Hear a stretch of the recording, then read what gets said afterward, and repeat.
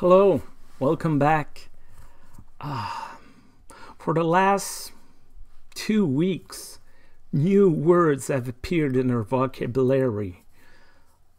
Isolation, quarantine, social distanciation, all of this have become the new normal. And all of this has a deep impact on our world, on our lives. And see, if some of us have come to term with it, I would say, maybe reluctantly, but still, others are still struggling or are in complete denial.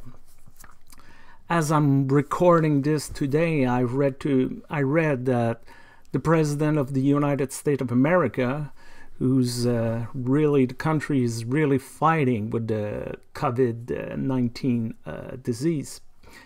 Well, the president just said that he's planning to reopen the country for Easter, which is only in 19 days.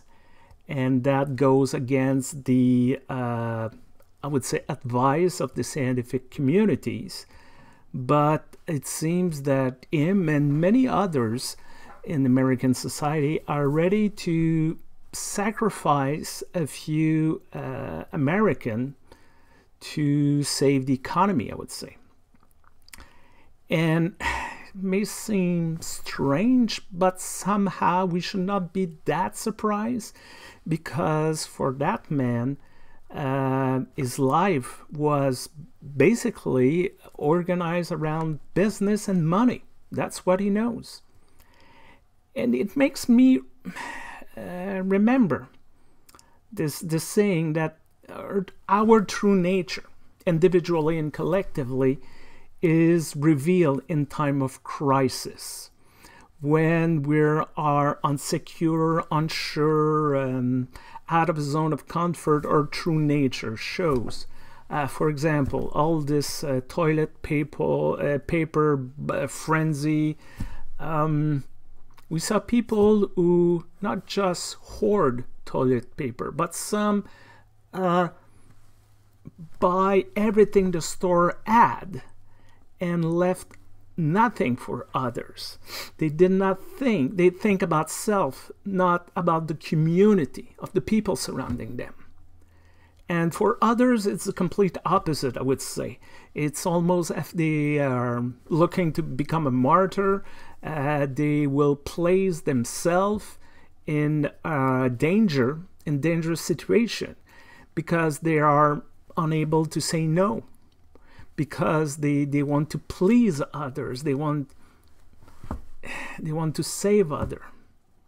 Or for some, maybe you have noticed, some are guilty because they're not working, because somehow deep down they want to prove themselves, they want to prove to the people around them they have some of worth, and they find this worth in their work and their career. I have to be honest, what I'm reading online on Facebook, it's the case of many of my colleagues these days.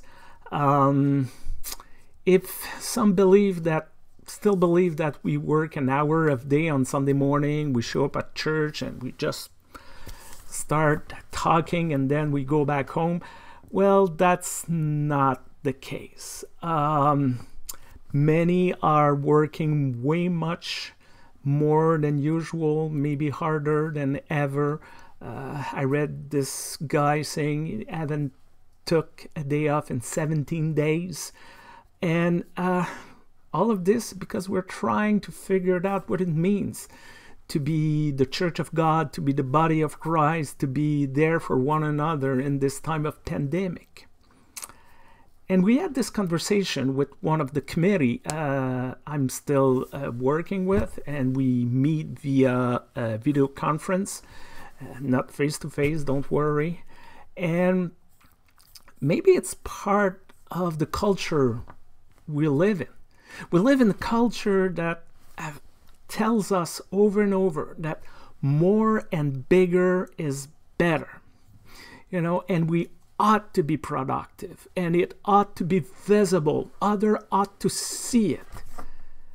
But instead of trying to keep this message in these times, instead of saying, we need to produce more, we need to do more, maybe a better question, and then how can I still do more?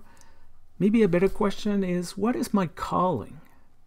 What part am I called to play in this time, in this place? And let's be honest here. Often we talk about calling for ministers and clergies and priests, but everybody has a calling by God. That's what I believe. It's just different from one individual to another. And so, what is our calling? What are we supposed to do in this time and place? And maybe for some, is to be a present and loving parent, especially during these times when schools are closed and children are out of their routine and probably worried because they're not dumb. They hear what people say. To be present and loving them, that's a call. To be a supportive spouse.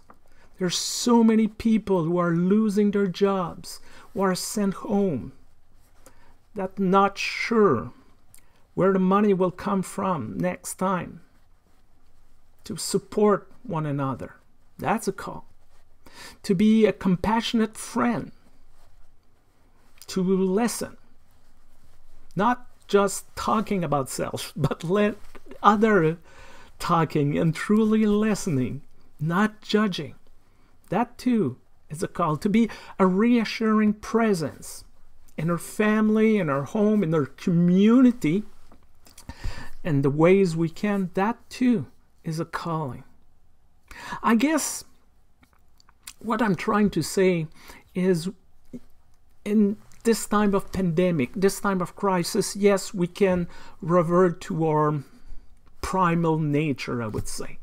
Me, myself, and I, or trying to prove ourselves, or trying to overcompensate, or whatever. Or we can follow another direction. First, always listening to science and health official. That, it's number one priority, regardless of anything. But also, and also, maybe to stop being, I would say, a victim of the situation and regain our ownership by doing something that might not be our first inclination, but can bring something good. We can support our church, our charities. I know a lot of people are struggling financially, and that's okay. For those who are fortunate, and continue to support those who are doing great work, essential work during these times. We can take a few minutes, like 5 minutes, and use one of those. You remember phone to call people? It seems strange, but yes, we can call people. We can use our keyboard and send an email and say, hey, how are you doing? Are you coping? Do you need something? I'm not sick. I can go to the grocery store, buy something and leave it on your porch, and then you can pick it and, no contamination. That we can do. And for those of us who believe in God, we can pray.